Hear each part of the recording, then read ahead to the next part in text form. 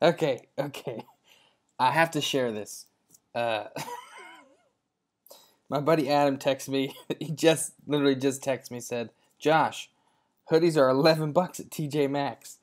To which I responded. What I meant to respond was, dang, that's a great price for a hoodie. I spelled hoodie wrong. And it autocorrected to Rhodora. Rhodora. So, okay. What's a Rhodora? What is a Rhodora? When have I ever typed that into my phone? For some reason, I had the perfect fat-fingered text of a hoodie to turn to Rhodora. So I go to Google, figure out what a Rhodora is, right? One of the first things I find is this poem titled The Rhodora.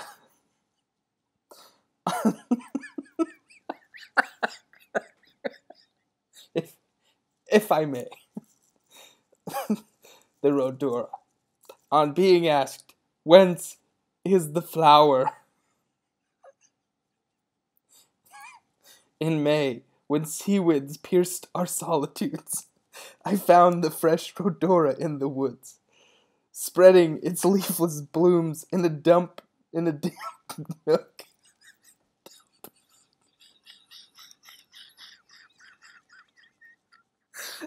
To please the to please the desert and sluggish brook, the desert and sluggish brook. The purple petals, fallen in the pool, made the black water with their beauty gay. Here might the red bird come, his plumes too cool, court the flower that cheapens his array. Rhodora! It's got an exclamation.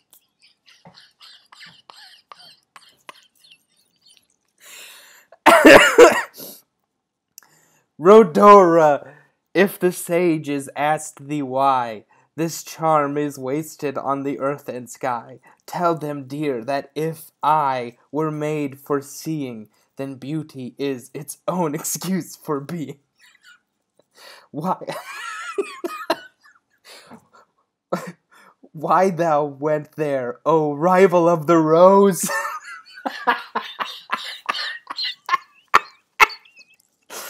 I never thought to ask, I never knew, but in my simple ignorance suppose the self-same power that brought me there brought you.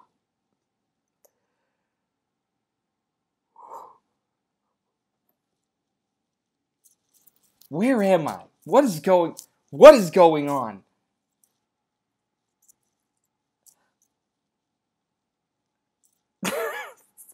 So once again I say, that's a good price for a Rhodora.